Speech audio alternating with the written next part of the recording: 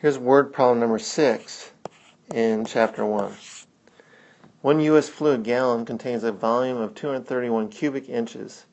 How many liters of gasoline would you have to buy in Canada to fill a 14-gallon tank? Note 1 liter is equal to 10 to the 3 cubic centimeters. Alright, let's find out how many liters there are in a gallon first. So if we have 1 gallon,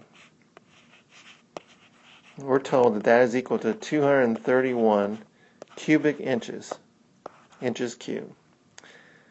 We can convert, though, and say that there is 2.54 centimeters per inch. And if we want to make this conversion, we're going to have to do it 3 times.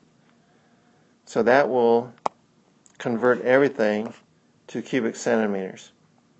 Alright? So what does that give us? Let's figure that out.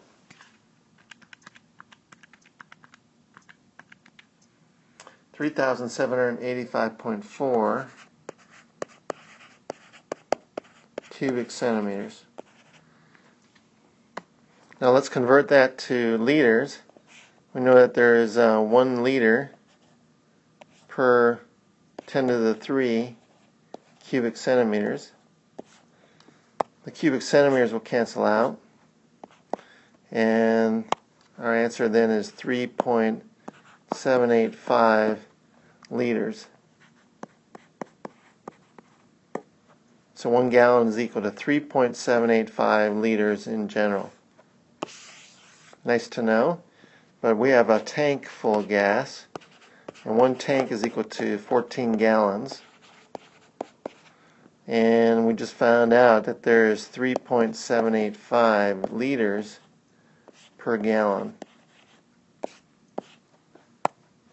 Gallons will cancel out. So 14 times 3.785